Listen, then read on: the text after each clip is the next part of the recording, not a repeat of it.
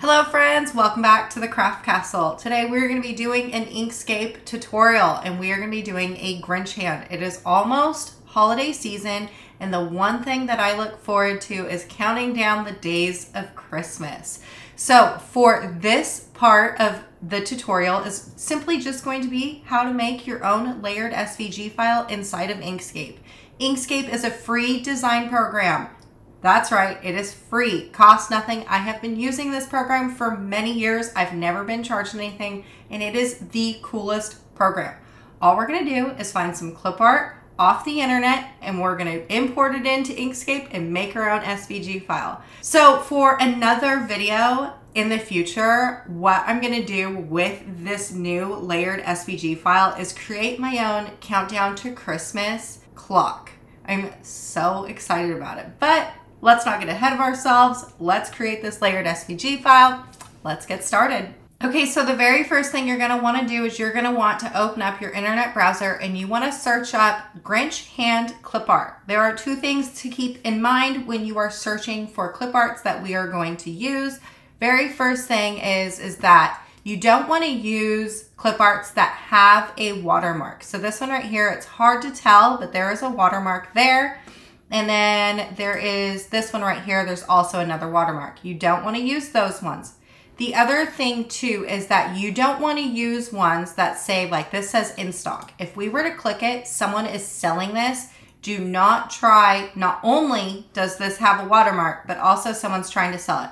Don't try and take other people's artwork like this one right here that's for sale. Although there's no watermark, we still don't want to use that because someone is trying to sell this. So I have found a free one. I will link the one that I'm using in the description of this video just so you can do like an apples to apples of what I'm doing so you know exactly what you should be doing. It's going to be this one right here. I think it's so stinking cute and I like that it has like a little bit of movement into the fur. Okay, the very next thing you want to do is right click and press open image in new tab. Now what we want to do is we want to take a screenshot. So on my computer, a screenshot is Command-Shift-4. I am on a Mac. This like little aiming tool will pop up. You want to draw a box around the entire thing that you're trying to screenshot. Now, I'm actually not going to use the bulb for this. So if I was doing this for myself, I would just skip a whole bunch of steps and do it like this. However, I want to show you how we are going to like create something different with a full screenshot. So I'm going to do the full one and just let go. This is right here. Then what you want to do is open up Inkscape and we are going to drag our screenshot into Inkscape. We're just going to press OK. And this is what our screenshot looks like. Now, this is not an SVG file yet, so don't stop here. All right, the very next thing you want to do is you're going to right click, making sure that your screenshot is clicked. You're going to right click and we're going to go down to trace bitmap. Okay, this box is going to pop up. Now, I have a newer version of Inkscape. If you are using an older version and it looks a little different, all the things that I do are all the same. It's just placed in different places. But this is what the newest Inkscape update looks like. All the buttons and everything I do is all going to be the same. Do you see how this right here is completely filled in, but over here it's like it's supposed to be red? I'm going to bump my threshold down just a little bit. Oh, and do you see how it's like live previewing for me? This is great. Look at that. Okay, so I just bumped it down just a little bit. Do you see how now over on the left, we have the red over on the clip art, but then now we have it and it's just white and there's a full outline. That's perfect. That's exactly what I wanted. Now, remember, I said I am actually not even going to use the bulb for this. If you wanted the bulb, then you just wanted to keep going down until the entire bulb was shown. But since I'm not going to use it, that's not what I'm concerned about. I like this. So then I'm just going to press apply. Okay, and because I left the bulb the way that it is, now I can see that, oh, something has changed. All I'm going to do is taking that new change, and I'm going to drag it over. You see how now what we were looking at over on that trace bitmap screen is now, it looks like what it's supposed to. Okay, this right here is our screenshot, the original screenshot that is not a layered SVG file. I'm only just going to drag it over here just to keep it as reference as I continue to build my SVG file, but we technically don't need that. I'm gonna drag our trace bitmap over here. Okay, the very first thing I wanna do is, do you see this right here? How that arm is like at a lean? I actually want it to be completely straight. So what I'm gonna do is come over here into these node tools. Let's zoom in on that. I'm just gonna press the plus sign and zoom in. Okay, I'm going to click on only the outside nodes. So pressing one node, shift on my keyboard, and I'm only gonna press the outside nodes. Zoom in just a little bit more. Okay, when I have everything on the outside clicked, what I'm gonna do is I'm gonna come down here to the align tool, and I'm going to align all of my nodes straight in a line. Watch this. See how now everything just went straight? Okay, now what I'm gonna do is go into the inside nodes. I'm gonna click just the inside nodes, shift on the keyboard, and only those inside nodes that are on that line. Okay, gotten all of them highlighted. See how they're all highlighted? I'm gonna do the same thing. I'm gonna make them straight. Okay, when I made that straight, do you see what happened? Now my entire line is completely straight. Now what you could do is just readjust these lines. There is just a little bit of a bend here, and I don't really want that much of a bend. Let's just delete this node, and we'll make this straight. Okay, clicking out of that, do you see how now my line is straight and it's no longer crooked? That's just a personal preference of mine. I have a vision of what my SVG file is going to look like for the use that I need it for. So I'm just customizing this to my own liking. Okay, now that we have that straight line, now it's gonna be the fun part. Let's go up here into this arrow tool. We're gonna select our screenshot. Let me zoom out on the pressing the minus key. Okay, we are going to press Command, Shift, and K. When we do that, we have it all black now. Okay, anytime we do this, we release the paths. What has happened is the largest piece always gets sent to the front. Happens all the time. And everything gets changed to black as well. So it kind of looks like you just have one crazy little blob here. Trust the process. Now, this very back piece for me is going to be black at the very end. However, just so we can see what we're doing, I am going to change it over to a lighter color. Then what I'm going to do is I'm going to take this and I'm going to arrange it to the back. When we do that, see how everything else popped up and now we have different colors? It's exactly what we wanted. It was being hidden behind that big black piece. Okay, let's zoom in, pressing the plus sign on our keyboard.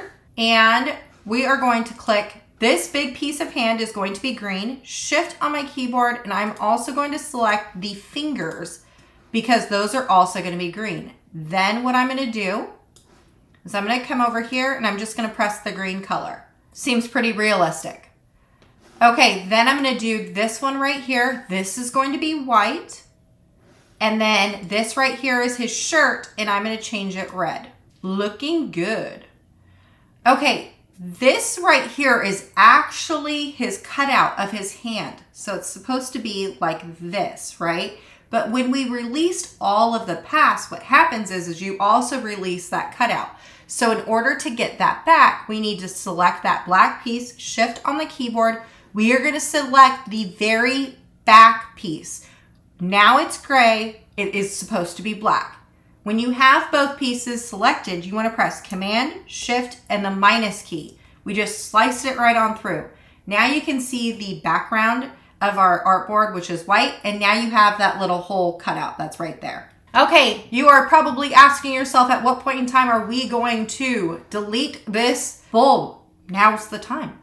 All right, all we need to do is just come up here. Do you see this? How this string is connecting to that long bulb? We need to find the eraser tool. It's going to be right here. Click that eraser tool. And what you want to do, let's zoom in. All I'm going to do is I'm going to click and drag this eraser tool down like this. Okay, when you have that done, just click out of that. Let's zoom in. All right, we got some little funky monkeys here. That's okay. What we're gonna do is we're gonna come up here into the node tool. Whoa, and there is like a lot of nodes. More nodes, the worse the cut will be. So what you wanna do is really eliminate a lot of nodes if you can. So all I'm gonna do is I'm gonna select all these nodes that are right here. I don't really need them. And let's just start deleting some nodes. Okay, when I have them pretty much deleted, that like wiggly line came in. All you wanna do is just take this. We're gonna move the line back in. Okay, clicking out of that, do you see how now we have like a nice straight line? Clicking back on the gray, and we have eliminated all of those nodes that were right there. Less nodes, the better the cut, remember that. So when we zoom out and we're looking at our gray, which is supposed to be black, you can see that there's not a lot of nodes. That means we're on the right path. We have a really good SVG file coming. You see all that? Let's click the green. See how there's not a whole lot of nodes in the green? We did a good job. Let's do the white. Same thing. I like this. It's looking good. Now this one kind of has a lot of nodes. If you wanted to, you could just like come over here and delete the nodes.